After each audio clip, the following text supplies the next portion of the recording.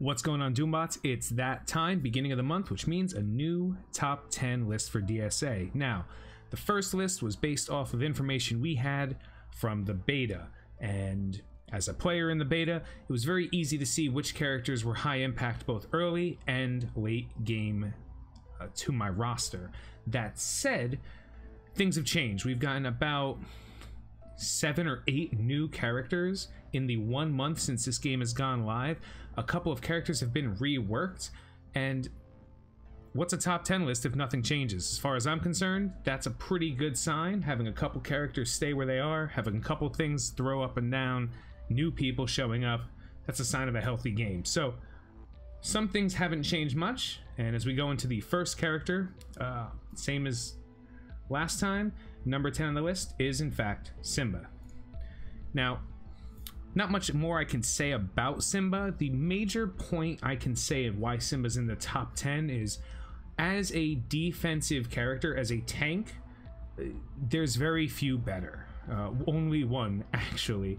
Even on his team or their respective teams, Simba is still one of the best tanks in the game based solely on his passive, gaining 4% bonus defense for every 1% health missing. At 50% of his health, he has 200% of his defense stat. It is very hard to kill him as he gets weaker. So you really have to do damage in one shot to him or time it well. The lower he gets, the much harder he is to kill.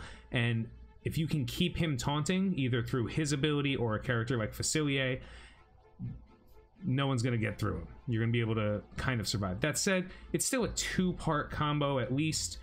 And the rest of the characters around him aren't that great, but he does improve the quality of any team with a taunt that comes with a heal and a couple of other unique features.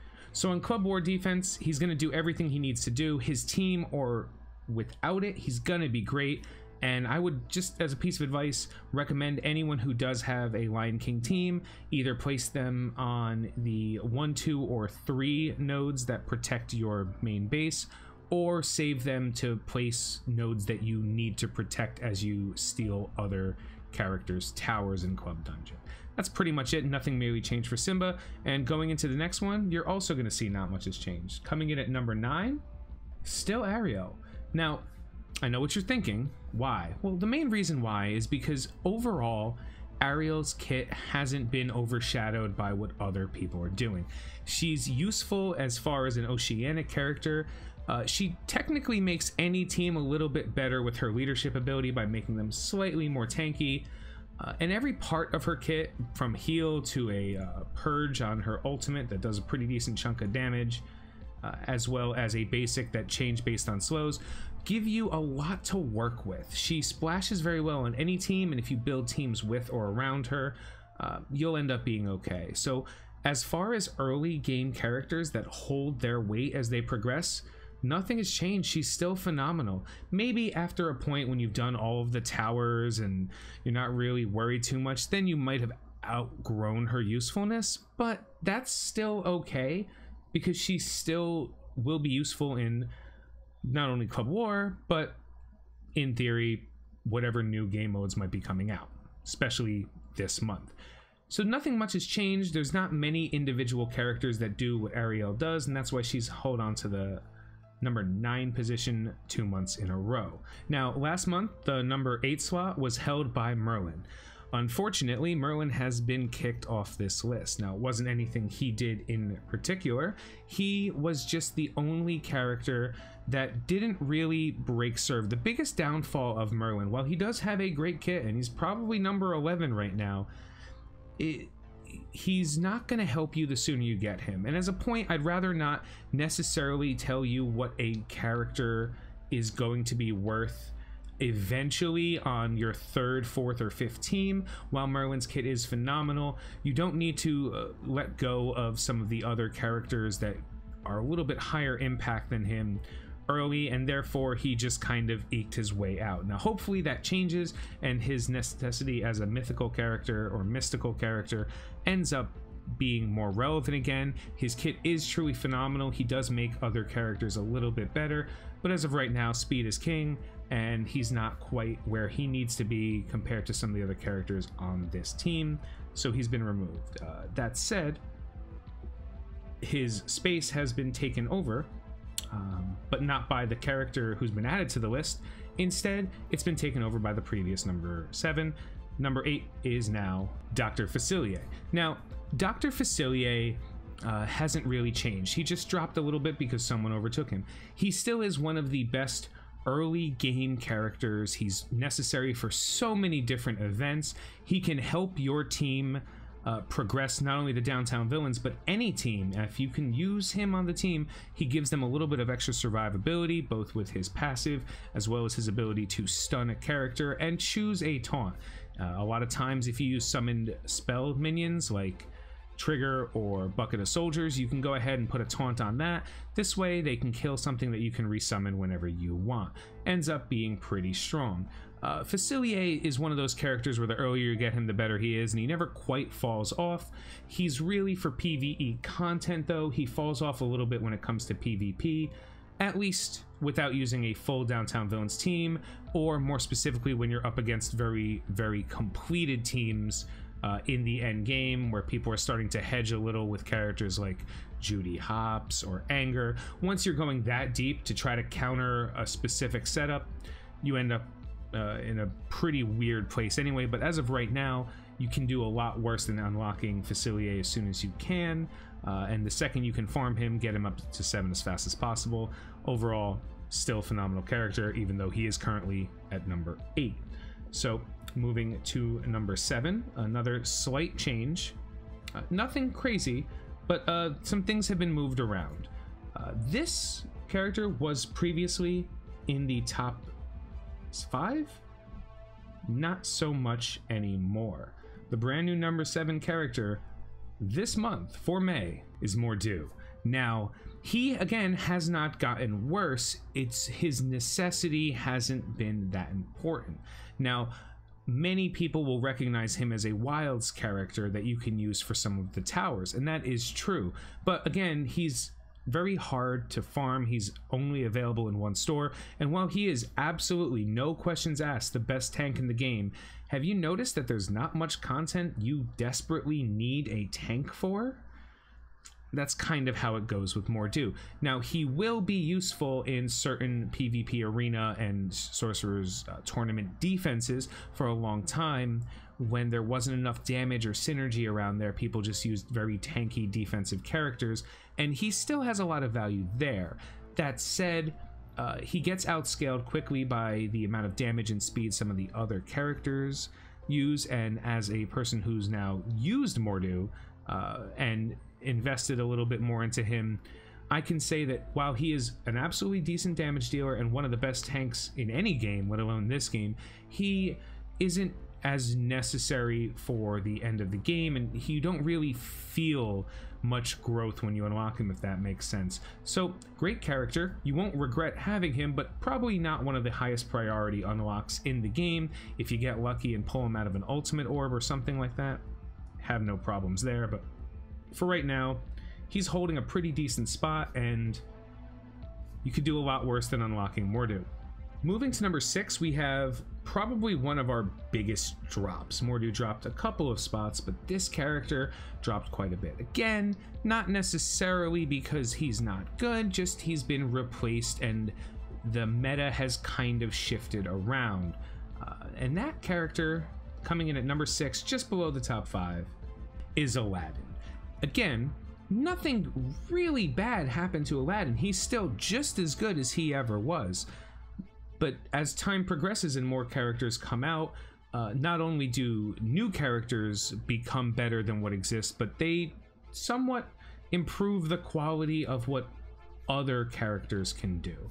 And because of that, Aladdin, while still absolutely necessary for the Kingdom team and one of the best early game characters for you to work on, still top 10 among the 60 plus characters in the game, he doesn't really fall into the top 5 category anymore. He will pretty much be a reliable damage dealer that's very difficult to kill for as long as you have him. He will contribute for his Kingdom team as well as for the Aladdin team. you will get your value out of Aladdin for a really long time. Feel free to use him until you can't anymore.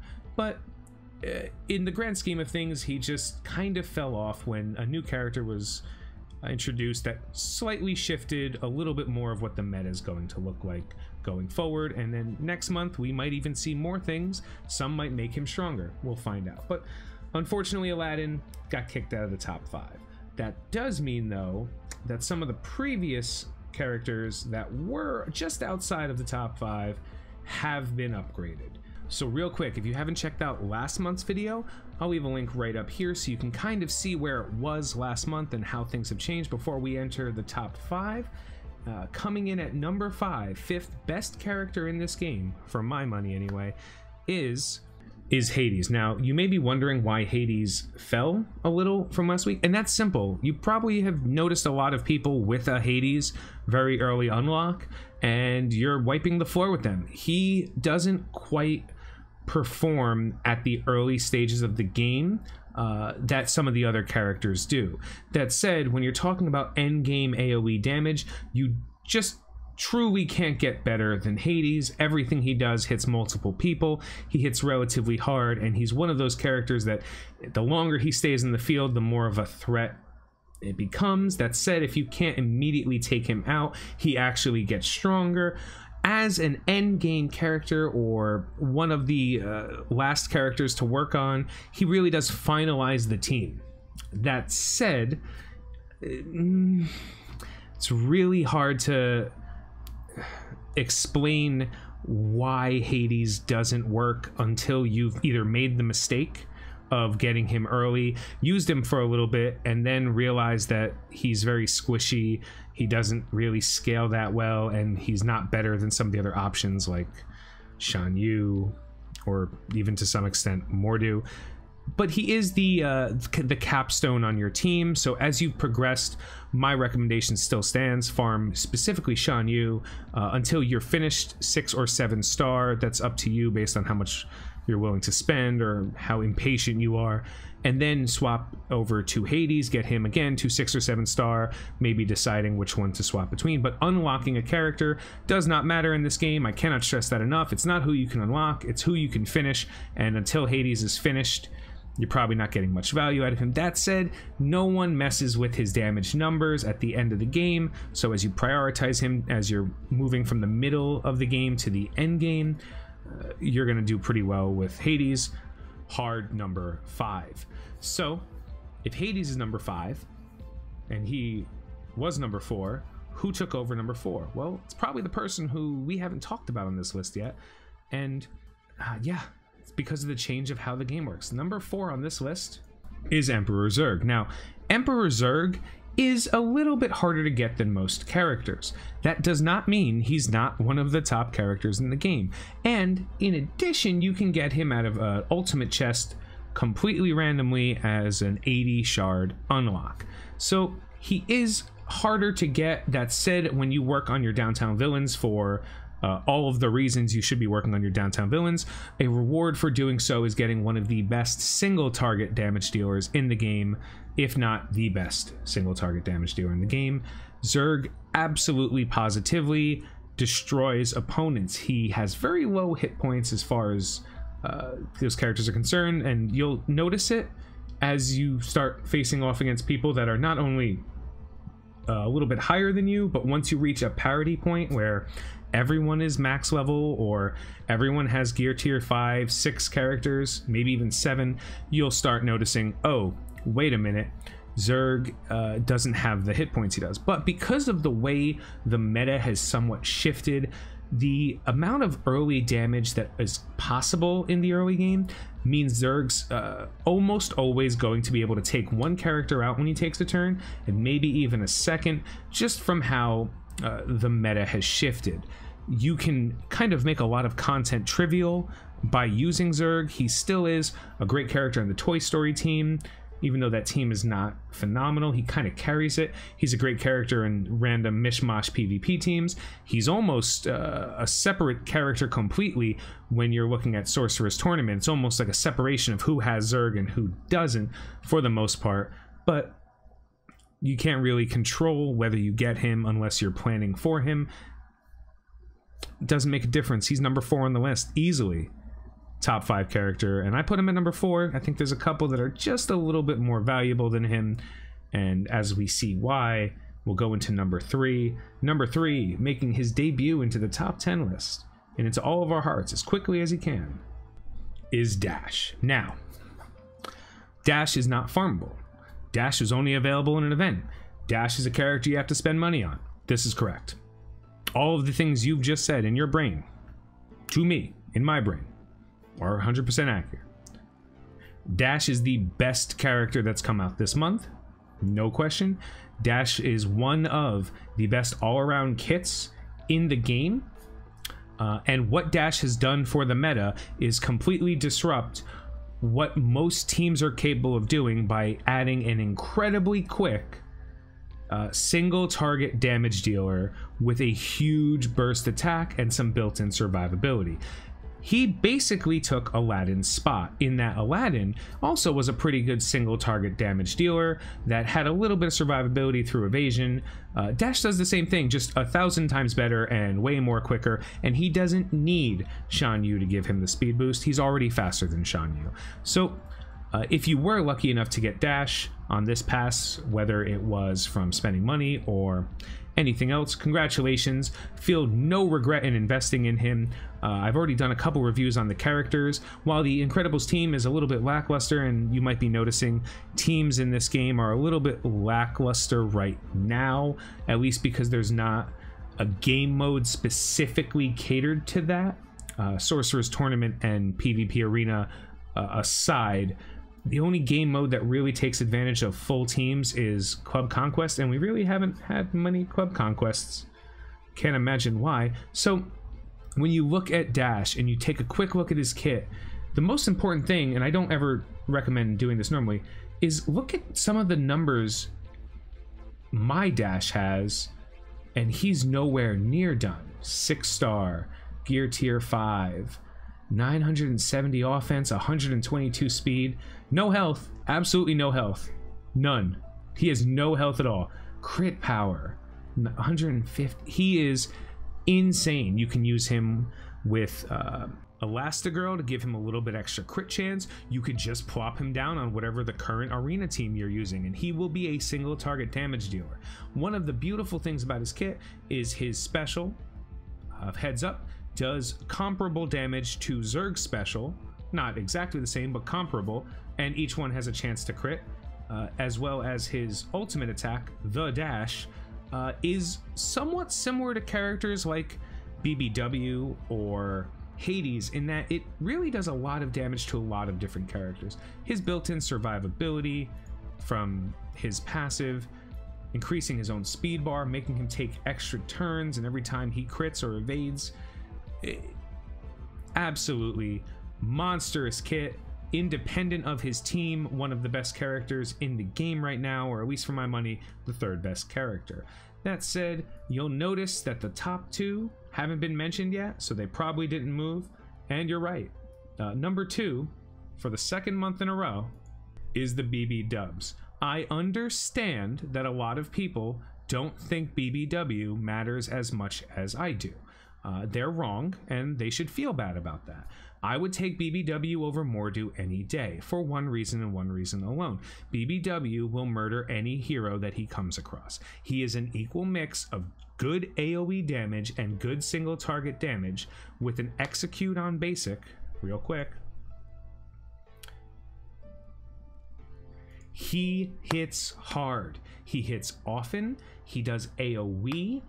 Everything about what he does is reliable, ignoring the fact that he's easy to farm, necessary to progress in certain game modes, and immediately impacts your roster more than many other characters in this game. More than pretty much all but one character in this game, if my math is right.